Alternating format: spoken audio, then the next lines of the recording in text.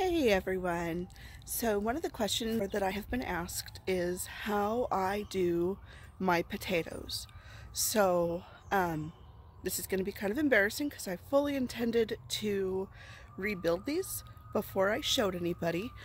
Last year we had an explosion of sweet potatoes that absolutely destroyed my beds. And part of the problem with that was we have built most of our raised beds out of recycled material like pallet wood, and so it does not hold up for very long. In the 8 years that we've been at this property, this will be this year the beds that we have to redo. This is the third time that I have built garden beds. Not too terribly bad. We're getting about 3 years out of them, and it's just a cost of our time. We get all the materials for free, the fasteners are free, and we've got it down pretty good that we can spend pretty much an afternoon coming out, tearing out the old ones, piling up the dirt, and then rebuilding. It's not ideal. I am disturbing a lot of the stuff with the soil that I would rather not, but because I have not been able to afford to buy good material for them, we just use what we have. So I will go ahead and show what is left of the potato beds and explain how we build them and how I grow in them. Okay. So I currently have 3 beds, and they are 2 foot wide by 4 foot long. My yard does slope down, so you can see that they start there and gradually get a little bit taller down here. I don't know if the slope is really obvious, but yeah, the yard does slope, so we use what we're able to. I usually have this board that I move from garden to garden, and that is what I can set my camera on. I can sit on it when I'm doing things. It's very convenient, and it's just the perfect size, so I really like having those 2 foot beds for the potatoes.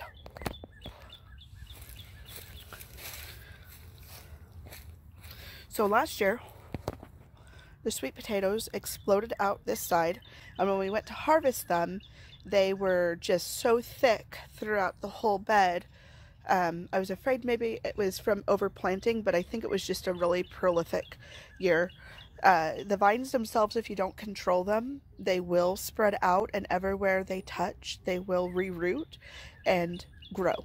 And so, and I'll put some pictures in here to show, but they were spread out all through this, and I couldn't even walk in it. It was all sweet potato vines, and we harvested probably about 15 pounds of sweet potatoes out here, and then I just got tired of trying to dig them up, so I am sure we did not get them all. As you can see, this one completely got destroyed. There's Lucy Dog. And then we have this one. So usually what I do is like Yukons or russets in this first bed, reds in this second bed, and then sweet potatoes in this one. But this year I wanted to, or last year, I'm sorry, I wanted to have more sweet potatoes. So I planted these bottom 2 with sweet potatoes and the top one with Yukons. Now when we rebuild them, what we will be doing is tearing out all of this, putting the soil to the side, and the new bed itself is going to be the 4 foot wide that these currently are by, I'm not sure. Let's get out a tape measure and see.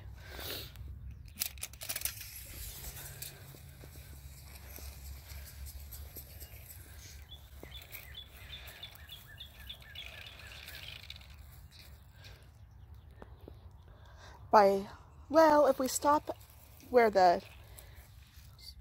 in line, and that one kind of blew out too. If we stop in line with that one, it'll probably be right around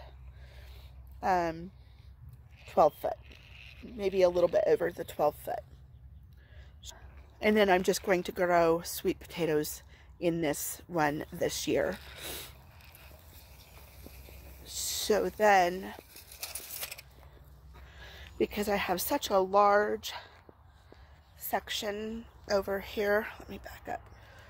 So you can see this is a pretty good sized walkway, and I really don't need it. This is where the yard slopes the most, and so in the past, you know, before we put the wood chips down, trying to mow just didn't work so well.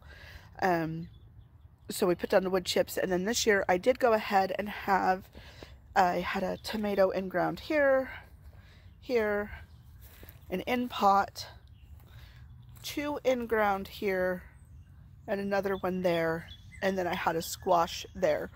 There's a Rose of Sharon that I usually put herbs, and you can see the soil has compacted down, but usually I grow in these. I have grown corn, I have grown tomatoes, peppers, and flowers. So I'll probably do that again this year. Probably flowers or something that vines that we can come up on the fence. But for this space, I think I'm going to do another bed that is only 2 foot wide and then the 12 foot long, and grow my you know, my russets or Yukons, or I haven't decided yet, but I think I might do that. And then with this walkway being, oh, what have we got? This walkway.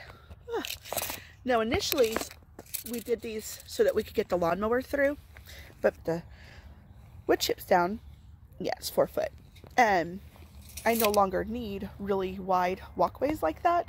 I do like them, but I could actually scoot those potato beds over a foot and have a 3 foot walkway, have these be the 4 foot by 12 foot, and then I could actually get another 4 foot by 12 foot in here and be able to,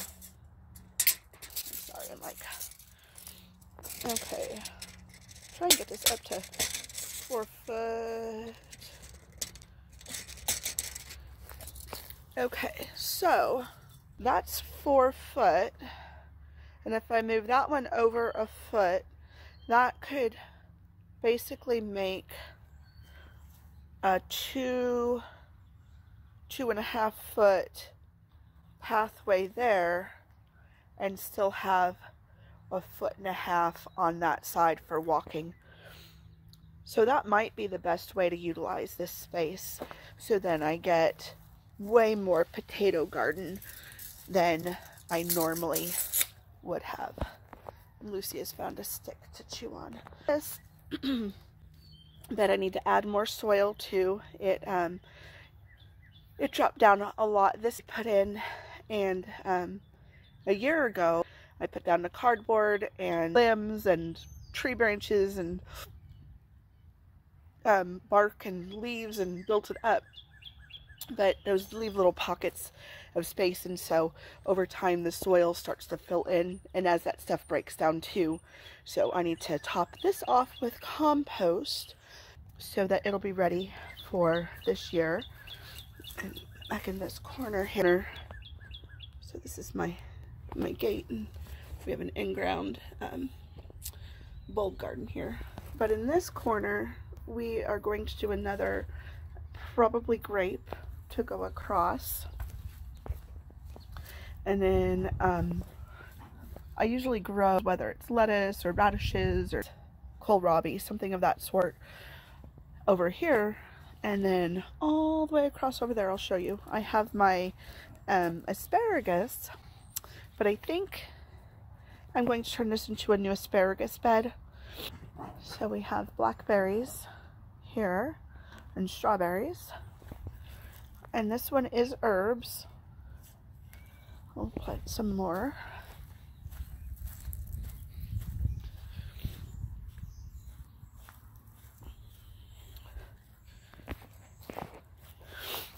So this is asparagus in this bed, And I have some herbs. And I usually plant herbs and squash down this side, tomatoes all along the front. Walk down there. And I do tomatoes all along from here all the way down along the fence in ground. And then I usually do tomatoes up these. And then I do peppers or herbs in front of the tomatoes. And then on the back side, I usually have the eggplant and more peppers. And then this, we didn't put row covers or anything up this year, so we didn't plant anything in here. But this usually is where we keep our lettuces, and again, like radishes, carrots, kale. But I didn't do any winter gardening, and I'm by an airport, so you can hear the jets going by. Row covers, I didn't get any of that stuff in. And this is, it's hard to tell right there, that is sorrel. It has been transplanted twice. Let's see, it's going into year 9. To go back to what the video was about originally, which was potatoes. So this is how I usually grow my potatoes. It's usually sufficient depth, size, and manageability, though those sweet potatoes just exploded. We're gonna rebuild and be ready to plant again here in a couple of weeks. Thanks for joining me for an impromptu video.